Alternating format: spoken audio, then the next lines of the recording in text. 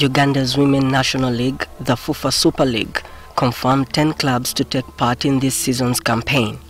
This year has significantly been a turning point in the development of women football. It all started with the Crested Cranes winning the Fufa Women's Championship for the first time since the birth of this tournament. The triumph was followed by the rollback to the biggest women's continental showpiece, the Women's Africa Cup of Nations. Although Uganda's spree in the tournament was cut short, exiting without a single game won, many football analysts see it as a huge milestone in the development of this sport. We believe that this is the start. It has taken us about 20 years to get back to this level, and we hope to always work around it so that our girls are able to compete at that level going forward. Uganda's women football journey to populance is traced back in the year 1994, when the late commonly known as Mama Baker in the football fraternity approached former Uganda Cranes goalkeeper Paul Sali to formulate women football teams to compete. At the time, in informal friendly matches. Then, having the sport blossom to this level of success was building castles in the air. It was like a joking game when fans were playing against fans, KCC fans against Vida fans against Express fans. By that time it was 94. Crafting the sport to the point of its current status did not come without its challenges.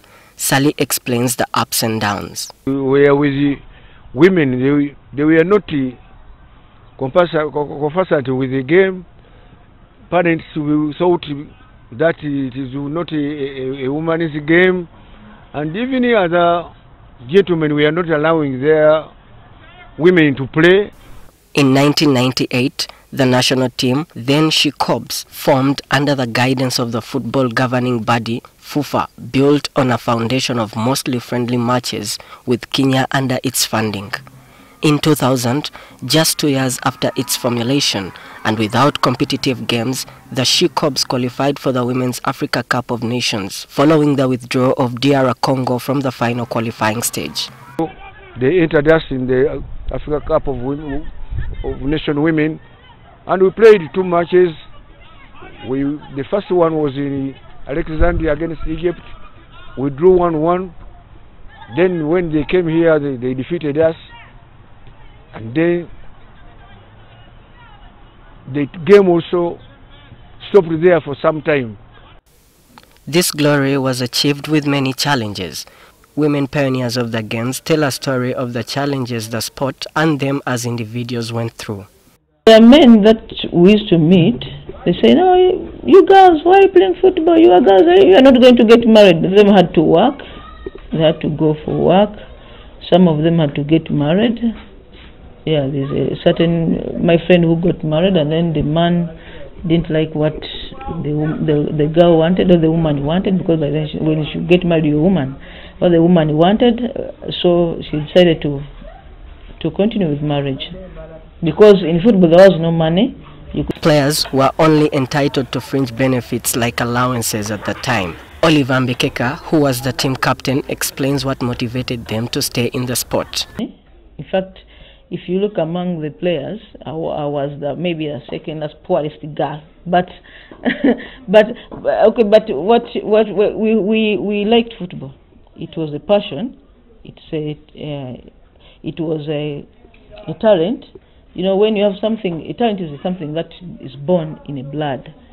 So you can't just quit it. When the team came back from AFCON, Fufa had completely neglected women's football, which made some players shift their career paths to Congo, where they even played the World Cup.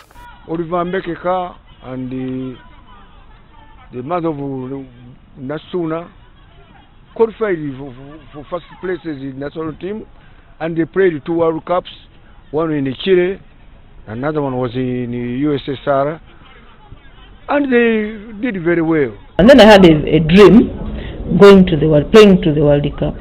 It was my dream, as I have told you. So I had to join. It wasn't money, it wasn't about money, but it's my goal. I had to chase my goal. Sally, with the help of a few people, then decided to institute women football in schools with the aim of aiding girls in education. He says that establishing football in schools started its success spiral.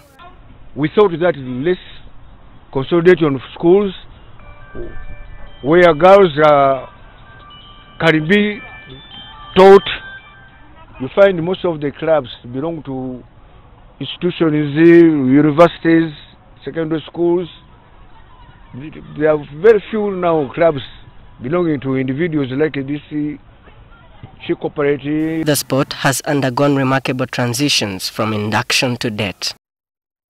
Institutions have picked interest, and even parents have started picking interest, because in the past they were saying, the game will disfigure our children, they will not get married, what, but now they have changed their attitude.